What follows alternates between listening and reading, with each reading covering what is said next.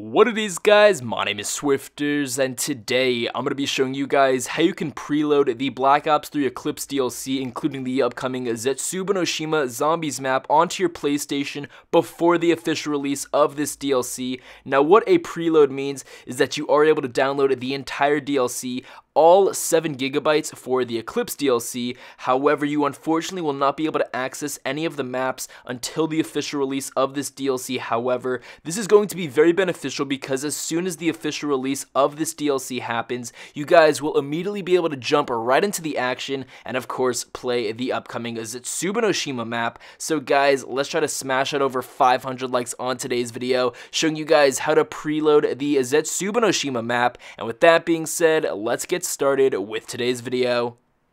Alright guys, so the first thing that you need to go ahead and do is create a brand new PlayStation account. It doesn't matter where you live, just make sure that you create a brand new account. However, if you are from the United States, make sure that you create an account from a different country. However, if you live anywhere besides the United States, the next PlayStation account that you guys create, I believe it can also be in the same location that you live. I could be wrong, but just go ahead and try it for yourself. Again, if you do live in the United States, make sure that you create an account, for example, somewhere in the United Kingdom. Once you guys do that, go ahead and sign into your account, and what you guys need to do from here is go to the PlayStation Store, and once you guys are here, you need to find Black Ops 3, so you guys can do this by either searching it up, scrolling down to the games, it doesn't really matter, but once you guys have found Black Ops 3, go on to the add-ons of the game and locate the Eclipse DLC. Once you guys have done that, you need to pre-order the Eclipse DLC itself. So simply click on it,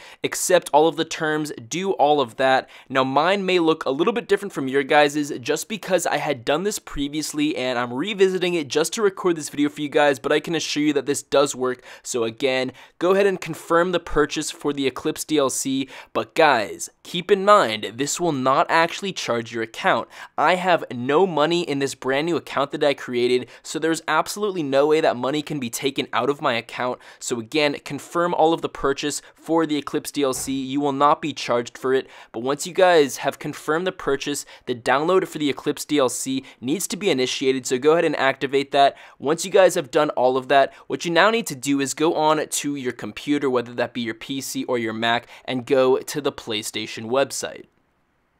Now once you guys are here, you need to make your way over to the account settings and then go to your purchase history. Now I had to blur the screen a little bit just because it displayed my personal email, but it's really easy to navigate once you guys are here. So go ahead and find your transaction history, and then it will show that you had ordered the Eclipse DLC, but again, you didn't actually purchase it. So once you guys have found it, click on it and go ahead and cancel your pre-order. As soon as you guys have canceled your pre-order, you guys are now set. You guys can now go back to your PlayStation, and what you guys can do from here is sign out of the other account that you had newly created in order to download the Eclipse DLC, sign back into your original account, make your way over to the downloads, and as you guys will be able to see, you are now officially downloading or preloading the Black Ops 3 Eclipse DLC. So guys, hopefully you did go on to enjoy today's video, and if you did, make sure to leave a like down below and also subscribe so you never miss a future Black Ops 3 Zombies video uploaded here on my channel.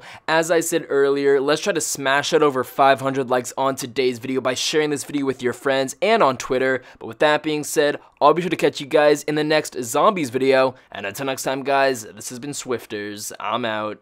Peace.